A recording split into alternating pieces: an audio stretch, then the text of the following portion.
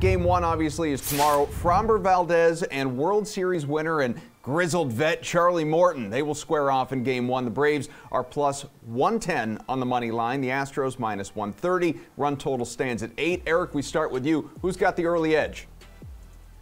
Well, I think my general rule throughout the playoffs has been every playoff game is closer to a coin flip than you probably think they are. If you need proof of that, look who's the World Series representative for the National League. No offense to the Braves, they are a fine team, but I think pretty much everybody would have said they were, probably the least talented team in all of the playoffs, and they're here. So I'll take the plus money here. It's plus 115 for the Braves now.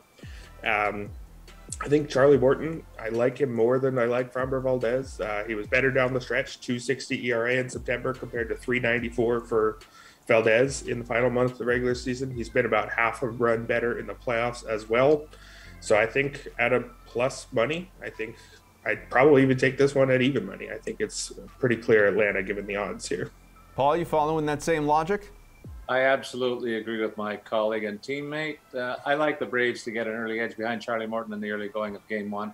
He's been the hotter of the two starters. Erik gave you some of the numbers. I'll give you some more. Morton has not allowed more than 3 runs in any of his last 10 appearances while holding opponents to a paltry 176 batting average and a whip under 1. The strikeout to walk ratio is fantastic as well, and only 5 homers in last 55 innings that he's worked. Meanwhile, Valdez has been a tough roughed up for 4 runs in 4 of his last 8 starts, so a little more inconsistency there. And I just think that Morton, with the experience that he has under his belt, is the better play tonight.